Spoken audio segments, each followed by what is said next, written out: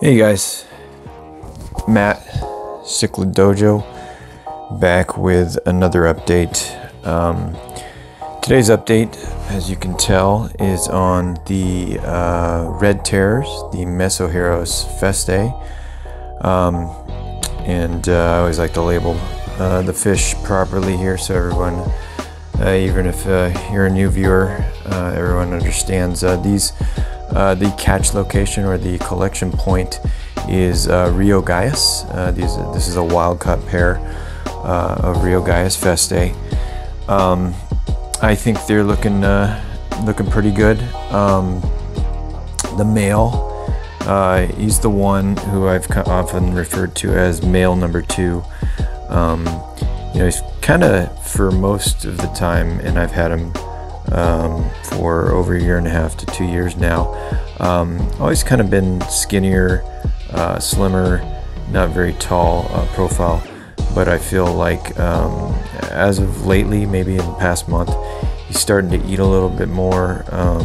He's starting to put on a little bit of size in that profile, and I think that's really good, especially since his female was so close to him in size for quite a while, and that's obviously a scary thing. I don't want the female to turn on the male and be able to kick his butt, I guess, or even worse, kill him.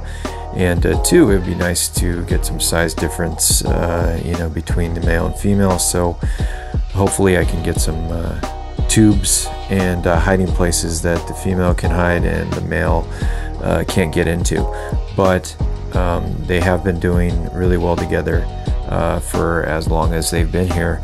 Part of the reason for that, what I believe, is there's a divider in the middle of this 240-gallon tank, and there's more Festae on the right.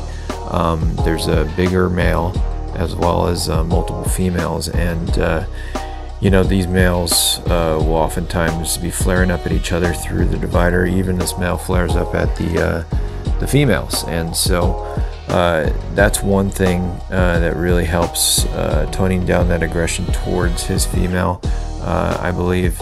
And number 2, I do have a small group of silver dollars with them. They're up near the top of this tank. I don't know if we're going to see them in this video, but those also help. Kind of like target fish, but the silver dollars are really good and strong fish with a lot of the cichlids that I've kept.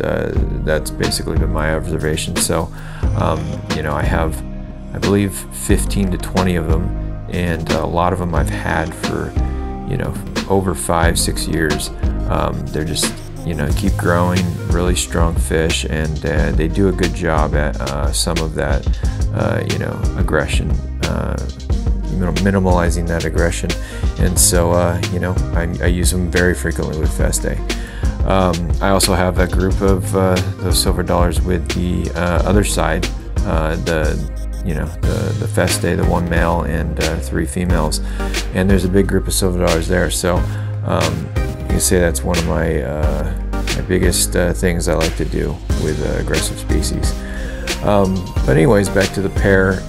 They're doing really well, and I'll show a little bit in this video where I still have the breeder box up at the top left hand corner, and the female at least is still somewhat in protective mode, although you can tell from this video it looks like the male, at least the male and maybe the female, they might be getting ready to spawn again. So that'd be a good thing.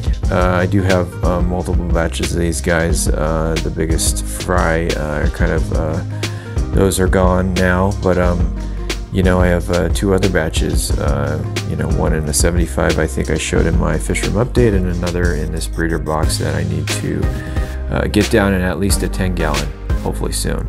Yeah, you can see the behavior here, and it's really good. The male never really does any damage to the female, and that's perfect for me. I've had a lot of Festae where it's just the male is just overly aggressive and will will not play nice with any females that I put them with. And you know, after years and years trying and not wanting to do a divider breeding type of deal, you know, I want to find a pair that can coexist. You know, I've ended up you know, moving on multiple males in the past, but this has been one of my best pairs for a while now. Knock on wood, and hopefully it continues going that way. And other observations, you know, I guess their fry have done really well. They've never really had massive batches of fry. I've had Festae pairs in the past that have literally had you know, close to 1,000 fry batches. Those are some of the real Esmeraldas that I had before.